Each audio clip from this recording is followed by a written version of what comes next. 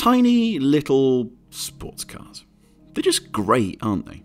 There's the Alpine A110 that can be had at just a fraction over a tonne and feels fantastic to drive. Or the MX-5, which has seats that only go back far enough to just let me sit in. Or even something like an old MGB.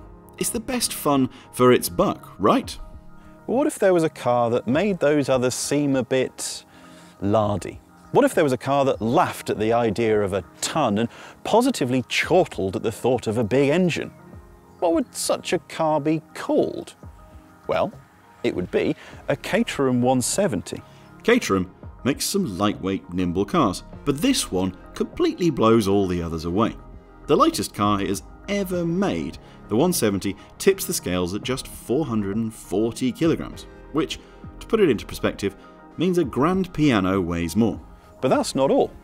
This is the narrowest car that Caterham makes. It's just 1,470 millimeters across, which is less than the height of the average 12-year-old.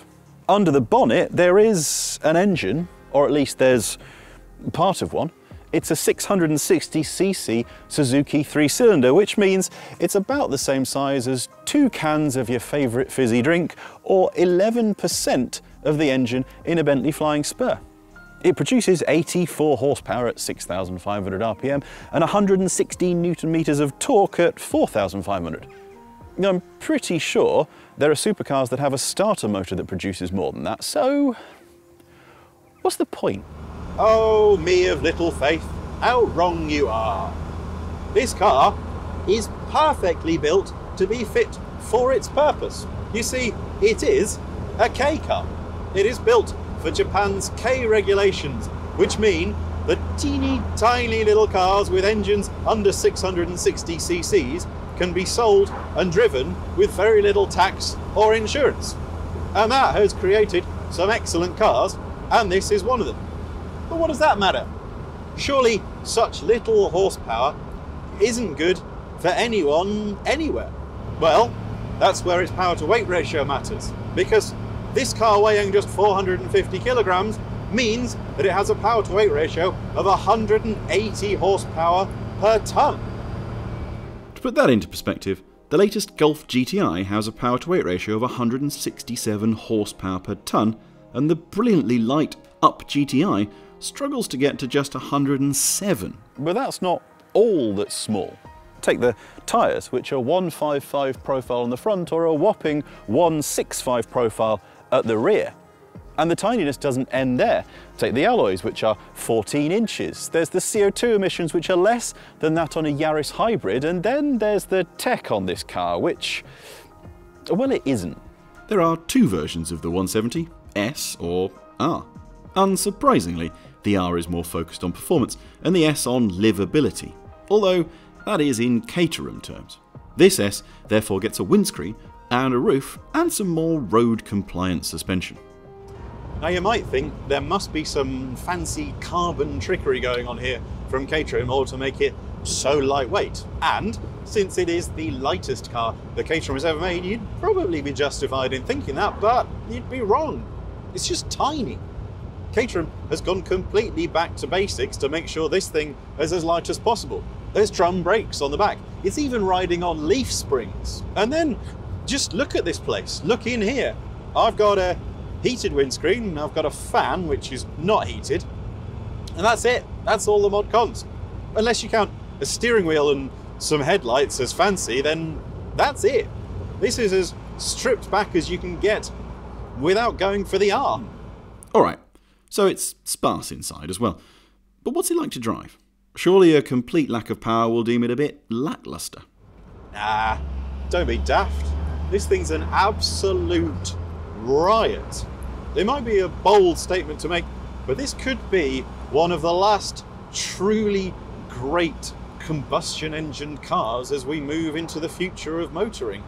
It is fantastic. And it just helps to prove all you don't need is more power and more weight. The complete lack of mass totally negates the teeniness of the engine. Okay, it doesn't accelerate with anything like the ferocity of any of its larger engine siblings, and you really do have to work the gears to try and get it anywhere, and there's almost nothing under 3,500 RPM, but who cares? Get in its rev range and that 3-pot sings. And actually where this thing is truly fantastic is in the corners. A reminder, this thing has no power steering. It has no servo on the brakes and no assistance there at all, and it has no traction control other than your right foot. It is so back to basics. They're down to a 5-speed gearbox and a little toggle for the indicator, but it's all the better for it. There is a sense of incredible feeling that just fizzes through this wonderful little detachable Momo steering wheel.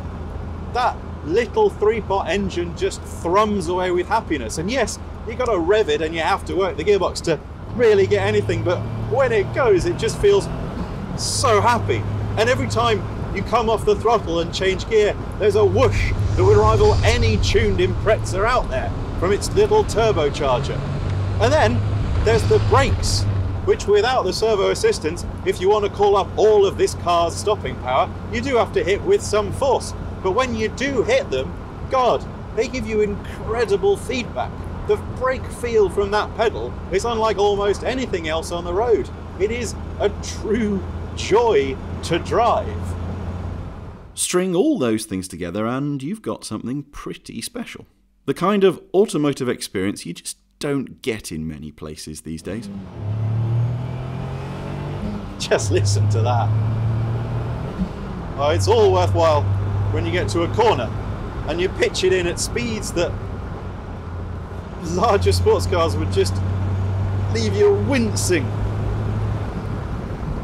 But there are downsides to this car. It is truly tiny. I cannot explain to you quite how small this is.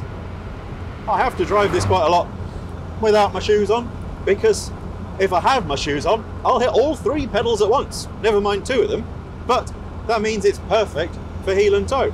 Actually, sod heel and toe, it's big toe, little toe.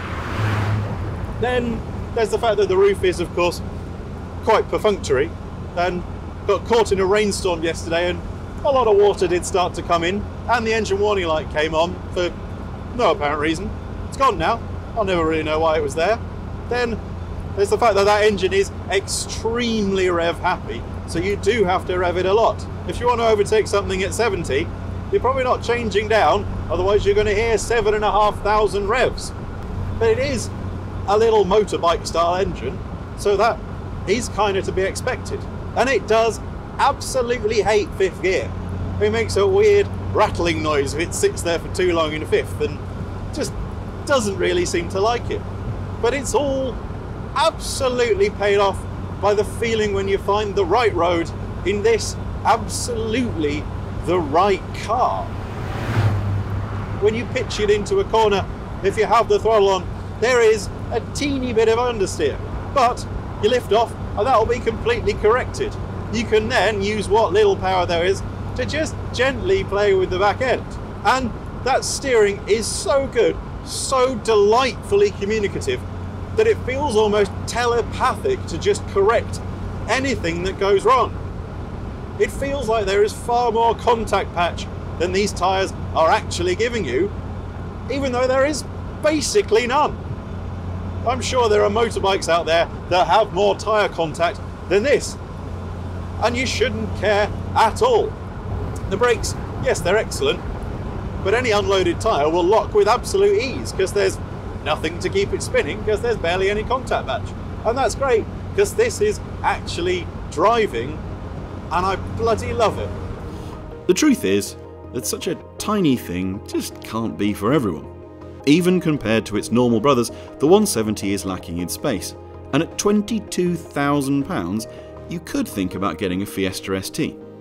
But the thing is, nothing around will give you the same feeling, and in Japan, where K cars are massive, it will sell.